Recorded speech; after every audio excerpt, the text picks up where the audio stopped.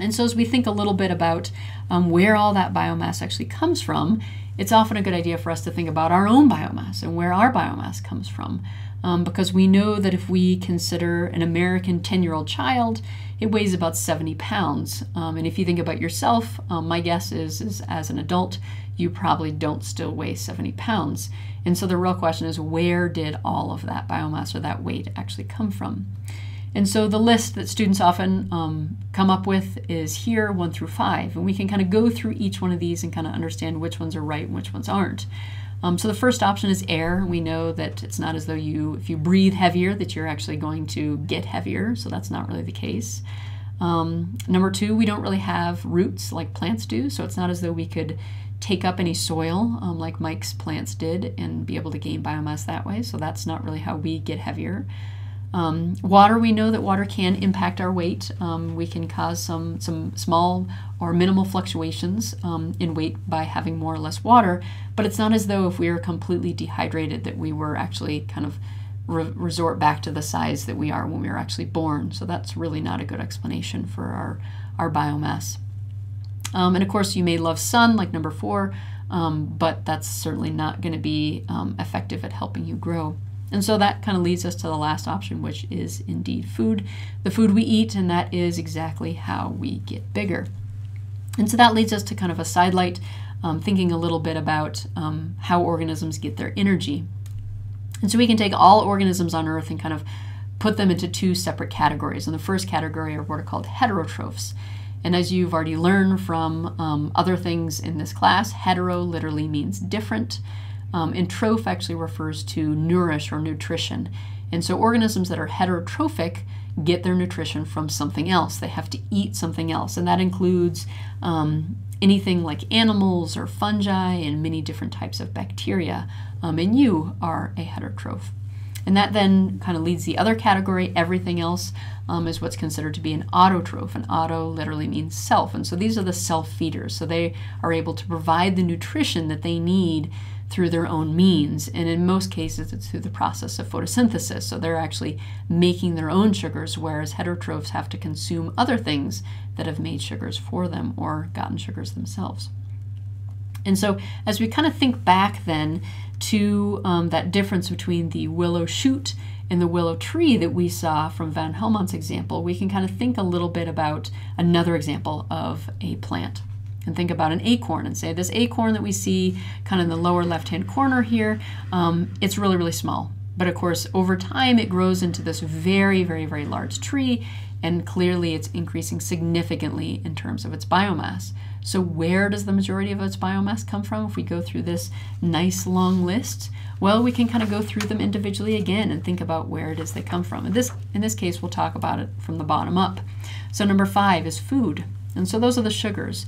Well, as we already mentioned, an acorn or a plant is a autotroph, so they're actually getting all of their own energy themselves. They're making it through photosynthesis. So clearly that's not, they don't get energy from an external source as food. If we talk about sun, as we already mentioned, sun provides the necessary energy to be able to make this, but it does not actually contribute to the mass itself. Just like in us, water can create fluctuations, small fluctuations in terms of biomass, but it is clearly not the primary contributor to this very, very large tree that we're seeing, this oak tree down here.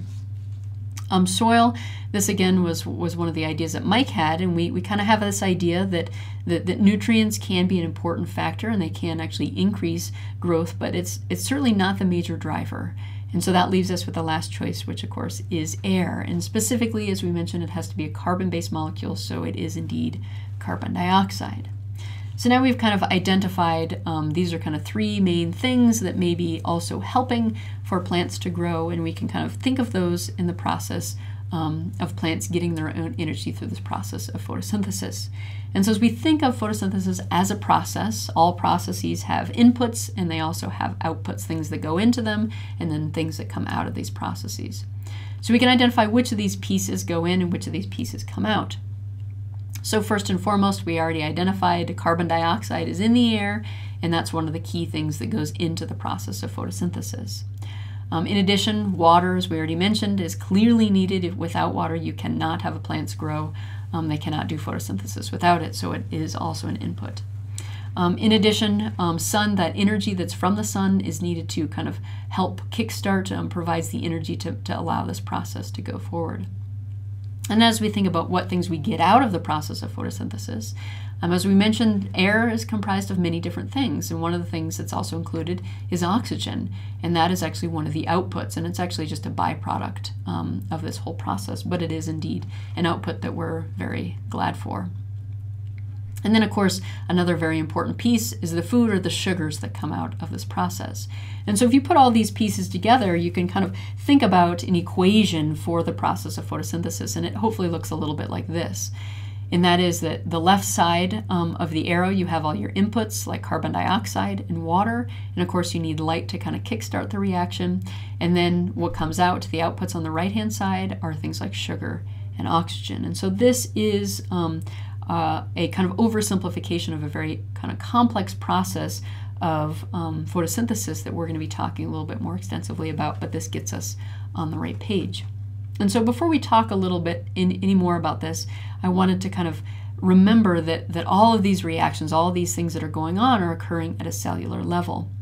And we've already learned a little bit about cells, so we can kind of think back to what's in a cell, and specifically what occurs in a cell that's important for this process is a chloroplast. And chloroplasts are just the specialized organelle that functions in doing photosynthesis. And depending on the type of organism, the type of cell, you can actually have one chloroplast within one cell, or in some cases you can have up to 100 chloroplasts within a single cell. And of course, these are only in autotrophic cells, not in heterotrophic cells. And so as we kind of think a little bit about specifically what a chloroplast looks like, we can see this image down here, and we know that, of course, we have these first two membranes that are on the outside of that, and then directly on the inside is this kind of space called the stroma. And then floating or kind of embedded within the stroma are these little structures called thylakoids. And thylakoids you can kind of think of as this membrane-bound compartment. So yes, they are indeed enclosed in yet another membrane. And those are all within the chloroplast. And so photosynthesis is really occurring kind of within these spaces, within the thylakoids and within the stroma, as well as on all of these different membranes. And so next what I'd like to have you do is watch this, this video, and it talks a little bit more detail about this process, talks about the kind of key enzymes and other factors that kind of happen and where things happen. And so as you watch this, be sure to build a model of the process of photosynthesis, which is kind of a detailed illustration. It talks specifically about the inputs and the outputs. It talks about kind of where things are, what are the kind of key players in this process. And you're going to need that for the apply portion of this topic. So go ahead and watch that video.